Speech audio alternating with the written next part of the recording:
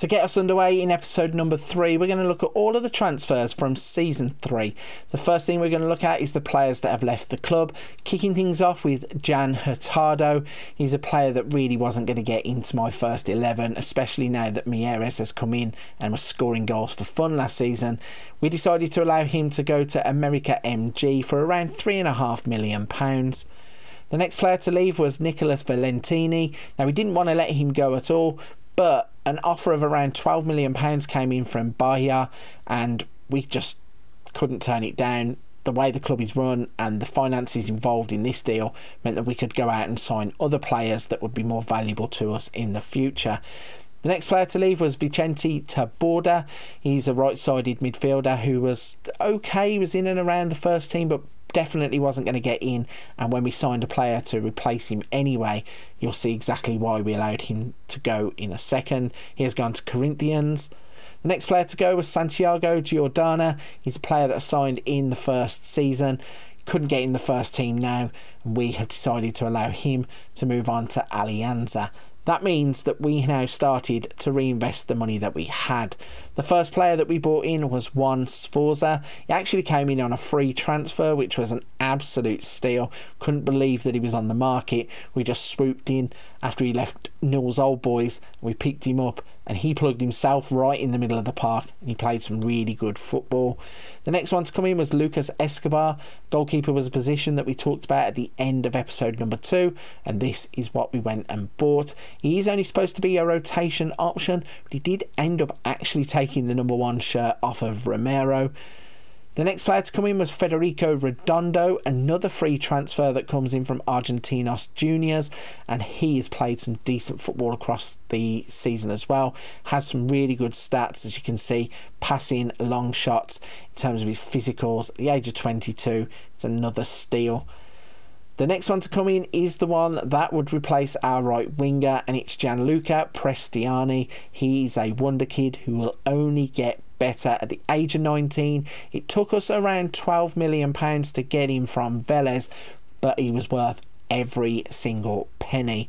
The next one to come in fact the last one to come in, was Nicolas Tagliafico, and again this one ties in with those high reputation players that the fans wanted. Been playing his club football in Europe, likes of Lyon and Ajax.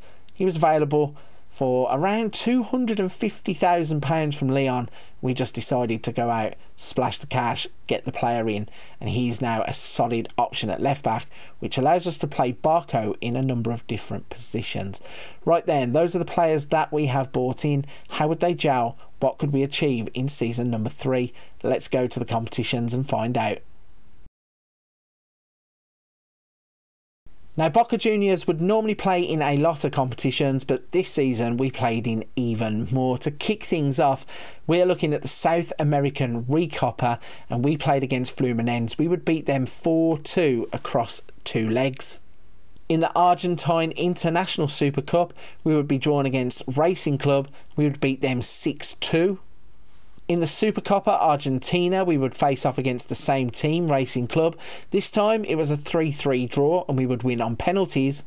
Next up is the Copa Argentina Acción Energy, and just like in season 1, the 5th round would be the only round that we would play in, as we would lose 1-0 to Almagro.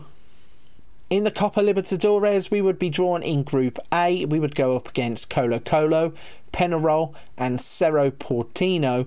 We this time would play in 6 games. Once again, we would win 6 games. We would have a goal difference of 20 and we would finish on 18 points. That would qualify us for the 2nd round, where we would play against Católica Quito. We would beat them 5-1 over 2 legs. In the quarterfinals, we would play against Atlético Paranaense. We'd beat them 4-2 on aggregate. In the semi-finals, we'd come up against River Plate, and we had 2 absolutely crazy games. We beat them 8-6 over 2 legs to qualify for the final, where we would play against SC Internacional, and we would go on and win back-to-back Copa Libertadores. If we show you the final there, just so you can have a little look, Barco and Mieres getting the goals. They did score a late goal through Rafael Elias, but Barco became the first Argentinian player, I believe, to score in back-to-back Copa Libertadores finals and set himself a new record. So that just leaves us with the league, and once again split into two halves. So in the first half, with the overall table, we would play 41 games, we would win 32, draw 5, lose 4, have a goal difference of 74, and this season we would finish on 101 points. And if that's not impressive enough, look at the teams just below us. River Plate, 41 games, 99 points. Racing Club, 41 games, 95 points. This season we were in a proper title race. We had to be at our very best to win the league. Once again, looking at the stats, goal scorers this season, Mieres couldn't get in and amongst the top goal scorers. In terms of the average ratings, we had Palacios with a 7.50, Sforza got 15 assists, Palacios got 8 Player of the Match awards, and Figueroa got himself 12 yellow cards.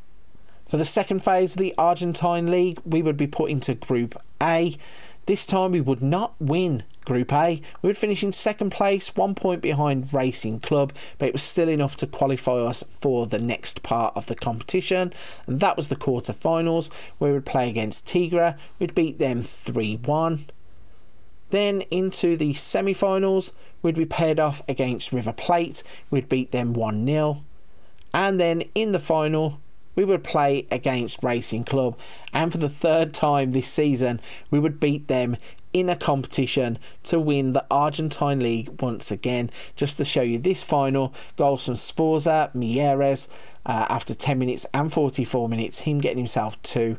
Sforza also got an assist. Fantastic final ending, a fantastic finish to the Argentine League season. Sees us win another competition. So we have now won the league 3 times. We've won the Copa Libertadores twice. We have won a number of Super Cups, which is crazy. We've won the South American Recopa. The only thing is we just got knocked out by Almagro in the 5th round of the Copa Argentina Acción Energy.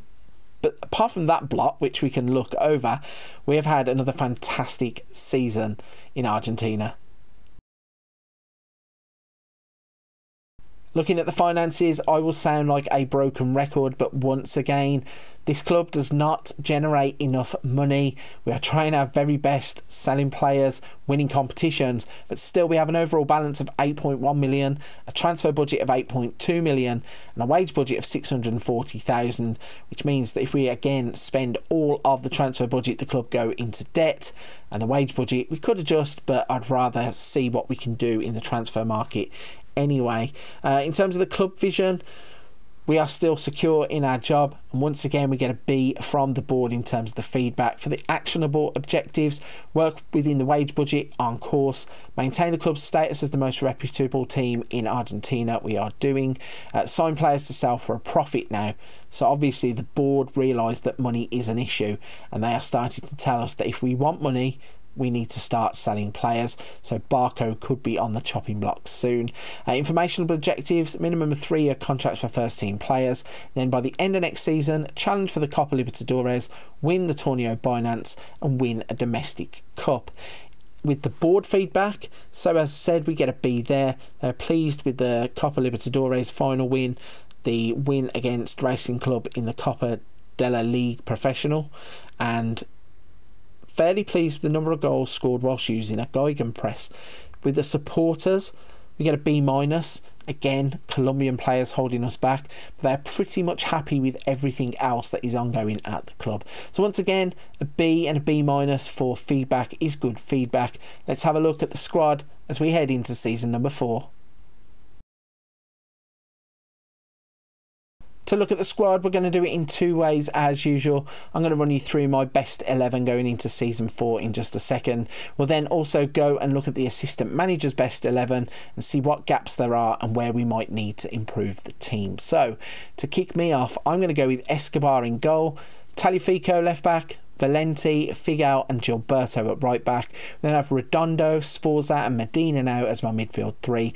Jansen on the left, Prestiani on the right, and Mieres up top. If I show you Mieres, This is an absolute freak of a player, certainly in the system that I am using. He has now played in 82 league games and scored himself 49 league goals.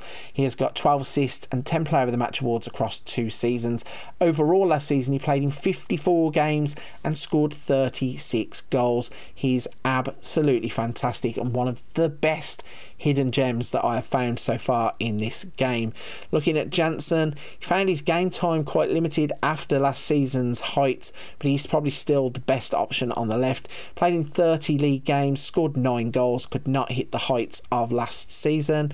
Mr. Prestiani, he's a fantastic wonder kid. He played himself 55 games in total across the season, scoring 21 goals in terms of the league competitions, but 61 overall, 21 goals, 39 total appearances and 9 goals in the league with 13 assists. Then Sforza came in on a free transfer and he himself played in 37 games, scoring 12 goals, providing 15 assists, 53 and 17 overall. The other free transfer was Redondo. He has come in from Argentina's juniors and played some outstanding football too. If we look at his stats, 30 games in the league, 7 goals, 40 and 9 overall. So we have a team that is really building now and starting to gain momentum. I don't know how much we can improve this squad. Probably centre-backs is where we're going to need to look. Let's see if the assistant agrees with me. So my assistant manager now thinks it's Escobar, Sirachi, Figel, Valenti, Gilberto, Redondo, Sforza and Medina, Prestiani on the left, which is interesting, Palacios on the right and Mieres up top. So we're pretty much there. Prestiani I would swap sides. Mieres is obviously the #1 striker at the club now. Palacios I think would put on the left if Janssen was to leave.